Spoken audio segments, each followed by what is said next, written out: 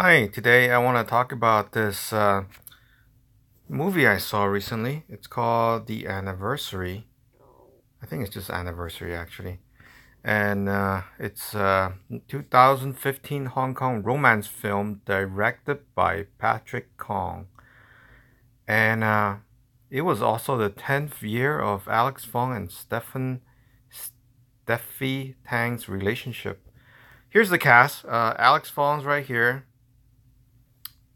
And Steffi Tang. I thought Alex was pretty good. I mean, in terms of acting, I thought he was pretty good in the movie.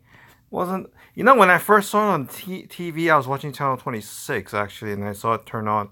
I thought it was like a soap opera, just because of the quality of the video and the lighting and the camera work. It felt more like a Hong Kong soap. But it turned out to be. I was over at my friend's place having dinner, and it was on, and it was already playing for 30 minutes, and I just watched a little bit, and I got so drawn in, and I could not stop watching it. So I tried to watch about an hour of it at their house, and then I decided to just get the name, and then watch it at home. I thought it was going to be a series of maybe 24 episodes, and probably have to find it on some Chinese site, but it turned out that's available on YouTube actually, and it was only about 2 hours. I think it was maybe 2 hours and 30 minutes. Um, Anyways, I thought it is an amazingly good movie. It's I would, in terms of rating it from 0 to 10, I would rate it about 8. And the reasons I liked it were the cast was good. I liked Alex Fong and Steffi a lot, and I also liked their friends Louise Chung and Loretta Lee was pretty good. Looking at these photos of them here, they look completely different. Like Lee Tong here in the bottom, she was there. She was the mom of Steffi, but I mean, she looks so young here. I mean, this must be an early photo or something, because she looked so much more younger here and much more beautiful. I guess maybe using makeup, they made her look a little bit older in the film. David Su, gosh, I haven't seen him in so long. He used to be in a lot of these Hong Kong kung fu soaps. So uh, that's where I recognize him from. And not just kung fu, but he was also in a lot of drama soaps as well. I mean, he's been in the Hong Kong movie industry for quite a while. So in terms of the movie, let me see if there are any trailer. I mean, here's the trailer. I think that's the trailer. Happy Anniversary. That's not it. So anyways, the reviews. I thought the best review was written by Love HK Film. That's one of my favorite sites. Let's see if I can find it here. Blah blah blah blah blah. Fandango, Wikipedia. Where's Love HK? Come on, it's gotta be here somewhere. What is this? Let's see. Love HK Film. There it is. So here's a good review. The way that Steffi, the way the interaction between Steffi and Alex was so realistic, especially when they were fighting. The way she was talking was so much like a bitch. Like someone you recognize people like that in Hong Kong who talk just like that. The expressions, her facial expressions, everything was so like spot on. It was pretty incredible watching her. I thought she was probably the best actress of the movie. Anyways, but what I didn't realize is that there was an earlier movie that was called Marriage with a Fool in 2005. Isn't that weird? Which was so this is actually a follow-up to that, and the actors are the same. which is kind of weird, right? It's just like that movie that what's the other movie? The English movie, the American movie, I mean.